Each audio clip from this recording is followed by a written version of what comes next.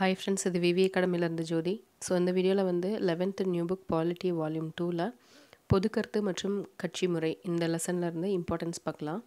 So இந்த லெசனை ஓவராலாக நீங்கள் ரீட் பண்ணிக்கோங்க. அதுக்கப்புறமா நான் இம்பார்ட்டன்ட் குறிச்சிருக்கிறதுக்கு மட்டும் இம்பார்ட்டன்ட் கொடுத்து படிங்க. பொதுக்கருத்தின் பங்கு, அதாவது மக்களாட்சி வெற்றிகரமாக செயல்படுவதற்கு பொதுக்கருத்து அப்படிங்கிற ஒன்று வந்து அவசியம் அப்படின்னு சொல்லியிருக்காங்க. அடுத்ததாக இந்த பாக்ஸில் வந்து லாகூரில் ராவி ஆற்றின் நதிக்கரையில் வந்து 1929 டிசம்பர் 31 நடைபெற்ற இந்திய தேசிய காங்கிரஸ் மாநாடு, அதாவது 44வது மாநாடு. இது வந்து முழு சுதந்திரத்திற்கான கோரிக்கை விடுக்கப்பட்டு சுதந்திரத்திற்கான தீர்மானம் வந்து நிறைவேற்றப்பட்டதுன்னு கொடுத்துருக்காங்க. ஸோ அதை பொறுத்து தான் வந்து 1930 வந்து கொடியேற்றி கொண்டாடிப்பாங்க, அதான் சொல்லியிருக்காங்க. அதுதான் மாநாட்டிற்கு ஜவஹர்லால் நேரு தலைமை தாங்கினார். மாநாட்டில் வந்து மகாத்மா காந்தி தீர்மானத்தை நிறைவேற்றும் பொழுது மறக்க முடியாத ஒரு சொற்பொழிவாற்றினார் அப்படின்னு கொடுத்துருக்காங்க. காந்தி வெறுமனே அந்த உரையை வழங்குவதுடன் இல்லாமல் மார்ச் 12, 1930 அன்று சபர்மதி ஆசிரமத்திலிருந்து புகழ்பெற்ற தண்டி யாத்திரையை வந்து துவக்கினார் அப்படின்னு கொடுத்துருக்காங்க. ஏப்ரல் 6 அங்கே போயிட்டு 1930 குஜராத்தோட கடலோர கிராமமான தண்டியில் வந்து இந்த உப்பு சத்தியாகிரகம் வந்து நடைபெற்றது. ஸோ இது எல்லாமே உங்களுக்கு தெரிஞ்சது தான். ஆல்ரெடி நிறைய லெசன்ஸில் 12th கூட நீங்கள் படிச்சிருப்பீங்க. ஸோ இது வந்து முக்கியம், பார்த்துக்கோங்க.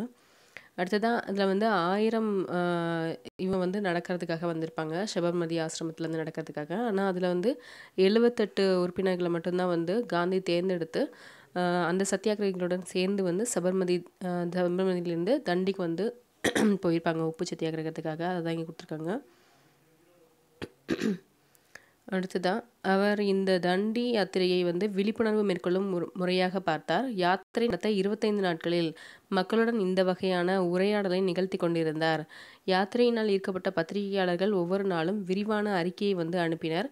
இவை பத்திரிகைகள் மற்றும் இதழ்களில் வெளியிடப்பட்டன. இவ்வாறு தண்டி யாத்திரையில் காந்தி பேசியது தேசத்துடனான உரையாடலாக மாறியது அப்படின்னு கொடுத்துருக்காங்க. அதாவது இந்த தண்டி யாத்திரையின் போது ஒவ்வொரு நாளும் வந்து ஒவ்வொரு இடத்துல தங்கி அவங்க சமைச்சு சாப்பிட்டு அப்படி நடந்து போயிட்டு இருப்பாங்க. ஸோ அந்த நேரத்தில் வந்து என்ன பண்ணாருன்னா காந்தி அதை வந்து மக்களோட ஒரு இதாகவும் உரையாடலாகவும் நிகழ்த்தினார். ஏன்னா அவங்கக்கிட்ட இன்னும் நிறைய என்னென்ன பிரச்சனைகள் இருக்குதுன்னு கேட்டு அவரால் உணர முடிஞ்சுது. இதன் மூலமாக ஒரு மக்களோட தலைவராக அவர் உருவாக ஆரம்பித்தார். ஸோ அதுதான் இந்த பாக்ஸ் ஃபுல்லாக கொடுத்துருப்பாங்க. இதை நீங்கள் ஜஸ்ட் ரீட் பண்ணிவிட்டு அந்த இம்பார்ட்டன்ஸ் மட்டும் நல்லா பார்த்துக்கோங்க. அடுத்ததாக ஒரு தரமான பொதுக்கருத்து என்பது அறிவும் கருத்து சுதந்திரம் இருக்கும் சூழலில் தான் உருவாக்க முடியும் அப்படின்னு கொடுத்துருக்காங்க. வறுமையை ஒழிப்பதன் மூலம் மட்டுமே ஒரு தரமான குறிக்கோளுடைய பொதுக்கருத்து என்பது சாத்தியமாகும். ஸோ இந்த லெசனில் இம்பார்ட்டன்ஸ் கம்மியாக தான் இருக்குது. அடுத்ததாக அரசியல் கட்சிகளின் வரையறைன்னு பார்க்கும்போது அரசியல் கட்சிகள் மக்களாட்சி முறை அமைப்புக்கு இன்றியமையாத கருவியாக இருக்குது. நாடாளுமன்ற மக்களாட்சியாக இருந்தாலும் சரி, இல்லை அதிபர் ஆட்சியாக இருந்தாலும் சரி, எந்த ஒரு முறைமையிலும் அரசியல் கட்சிகள் அப்படின்னு பார்க்கும்போது அது அரசாங்கத்திற்கும் மக்களுக்கும் இடையில் பாலமாக செயல்படுது அப்படின்னு சொல்லப்பட்டிருக்குது. அடுத்ததாக மக்களாட்சியில் அரசியல் கட்சிகளோட பல்வேறு செயல்பாடுகள்னு ஒரு பாக்ஸ் கொடுத்துருக்காங்க. ஸோ இதில் வந்து ஜஸ்ட் ரீட் பண்ணிக்கோங்க. அரசியல் கட்சிகள் வந்து எந்தெந்த விதத்தில் வந்து செயல்படுறாங்க அப்படின்ற மாதிரி கொடுத்துருக்காங்க. அடுத்ததாக இந்த பாக்ஸில் ஒரு மக்களாட்சியில் அரசியல் கட்சிகளின் மூலமாகவே பொதுக்கருத்துக்கள் வந்து வழிநடத்தப்படுகின்றன அப்படின்னு கொடுத்துருக்காங்க. ஸோ அரசியல் கட்சிகள் தான் வந்து மக்களாட்சி முறைக்கு ஒரு அடித்தளம் அப்படின்ற மாதிரி சொல்லியிருக்காங்க. அடுத்ததாக கட்சி முறை அப்படின்னு பார்க்கும்போது அரசாங்கங்களை நடத்துவதற்கும் நிலைநிறுத்துவதற்கும் இந்த கட்சி முறைகள் வந்து உதவி செய்து கொடுத்துருக்காங்க. ஒரு அரசியல் கட்சியின் 3 கூறுகள் இருக்கும், அதாவது தலைவர், செயல் உறுப்பினர்கள் மற்றும் தொண்டர்கள். அதெல்லாம் சேர்ந்தது தான் வந்து ஒரு அரசியல் கட்சின்னு சொல்லப்படுது. கட்சி முறைகளை வந்து கொடுத்துருக்காங்க. ஒரு கட்சி முறை, இரு கட்சி முறை, பல கட்சி முறை. இதில் ஒரு கட்சி முறையை நம்ம பார்த்தோம்னா ஒரு கட்சி முறையில் ஒரு அரசியல் கட்சி அரசாங்கத்தை உருவாக்கும் உரிமையை பெறுகிறது. இது எழுதப்பட்ட அல்லது எழுதப்படாத அரசியலிருந்து பெரும்பாலும் பெறப்படுகிறது அப்படின்னு கொடுத்துருக்காங்க. இது எங்கெல்லாம் இருக்குது இந்த ஒரு கட்சி முறை அப்படின்னு பார்க்கும்போது சிங்கப்பூர், கொரிய தொழிலாளர் கட்சியான வடகொரியா, வியட்நாம் கம்யூனிஸ்ட் கட்சி வியட்நாமில், கியூபா, அடுத்ததாக சீனா, இங்கெல்லாம் வந்து ஒரு கட்சி முறை இருக்குது. ஒரு கட்சி முறையானது மக்களாட்சியிலான வெளிப்பாடுகளுக்கு வந்து போதுமான வாய்ப்புகளை வழங்காததோடு இருக்குது. அதாவது ஒரு கட்சி முறைனா அவங்களோட தப்புகளை சொல்கிறதுக்கு வந்து வேறு கட்சி இருக்காது. அப்படின்றப்ப மக்களுக்கு அது கொஞ்சம் ப்ராப்ளத்தை கொடுக்கும் அப்படின்ற மாதிரி தான் சொல்லியிருக்காங்க. அதுக்கு எக்ஸாம்பிளாக வந்து 1920களில் வந்து தேசியவாத இராணுவத்தை ஆதரித்து பாசிச இயக்கங்கள் வந்து ஹிட்லரோட தலைமையிலும் ஜெர்மனிலையும், அதே மாதிரி முசோலினியின் கீழ் வந்து இத்தாலியிலும், ஜெனரல் பிராங்கோ இவர் வந்து ஸ்பெயினிலும் அதிகாரத்தை கைப்பற்றியதோடு அரசியல் கட்சிகள் உருவாவதையே வந்து தடை செஞ்சாங்கன்னு சொல்லியிருக்காங்க. ஸோ இதுதான் வந்து ஒரு கட்சி முறையில் இருக்கிற ட்ராபேக் அப்படின்னு சொல்லியிருக்காங்க. அடுத்ததான் இருகட்சி முறைன்னு பார்க்கும்போது இருகட்சி முறையில் 2 அரசியல் கட்சிகள் வேறுபட்ட நலன்களுடன் பெரும்பான்மையை பெற்று அரசாங்கத்தை அமைப்பதற்கான சம வாய்ப்பை கொண்டுள்ளன. அதாவது 2 கட்சி இருக்கும், அந்த 2 கட்சியில் எது பெரும்பான்மை பெறுதோ அதுதான் வந்து ஆளும் கட்சியாக இருக்கும், இன்னொரு கட்சி வந்து எதிர்கட்சியாக இருக்கும்.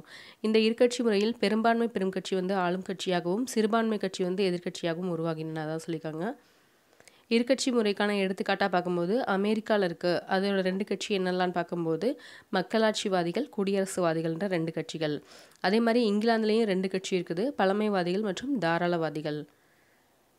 அடுத்ததாக பல கட்சி முறை, இது நம்ம இந்தியாவிலையும் இருக்குது. பல கட்சி முறையில் வந்து பல அரசியல் கட்சிகள் இருப்பதோடு பெரும்பான்மை பெற்ற கட்சி அல்லது பெரும்பான்மை பெறாத ஒரே நோக்கமுடைய பல கட்சிகளுடனான கூட்டணியின் மூலமாகவும் வந்து மக்கள் ஆதரவை வென்றெடுத்து அரசாங்கத்தை உருவாக்குகின்றன. ஸோ இதுக்கு எக்ஸாம்பிள் வந்து Canada, France, Germany, India, Sweden ஆகிய பல கட்சி முறையிலான நாடுகளின் எடுத்துக்காட்டுகள் ஆகும். ஸோ இந்த பேராகிராஃபில் அந்த ஒரு கட்சி முறைக்கு எடுத்துக்காட்டான நாடுகள், இருகட்சிக்கு முறைக்கு எடுத்துக்காட்டான நாடுகள், அதே மாதிரி பல கட்சி முறைக்கு எடுத்துக்காட்டான நாடுகள், இதை மட்டும் பார்த்துக்கோங்க. இதெல்லாம் தான் முக்கியம். அடுத்ததாக மக்களாட்சியில் அரசியல் கட்சிகளின் பங்கு அப்படின்னு ஒரு பாக்ஸ் கொடுத்துருக்காங்க. ஸோ இதில் இம்பார்ட்டன்ஸ் மட்டும் பார்க்கலாம். பல அரசியல் அறிஞர்கள் கட்சிகள் மக்களாட்சிக்கு அவசியம் என்று நம்புகிறார்கள். அரசியல் கட்சி அப்படிங்கிறது வந்து மக்களது இறையாண்மை மற்றும் பெரும்பான்மை ஆட்சியின் பிரதான கருவியாக ஒரு சிலரால் கருதப்படுகிறது. அரசியல் கட்சிகள் ஒழுங்காக வேலை செய்யும் பொழுது மக்களின் இறையாண்மைக்கான அவசியமான கருவிகளாக அவை இருக்கலாம். அதாவது அரசியல் கட்சிகள் தான் வந்து இந்த மக்களாட்சிக்கும் இறையாண்மைக்கும் ஒரு அடிப்படைன்னு சொல்லியிருக்காங்க. அடுத்ததாக அரசியல் கட்சிகளே மக்களாட்சியின் உந்து சக்திகளாகும் அப்படின்னு சொல்லியிருக்காங்க.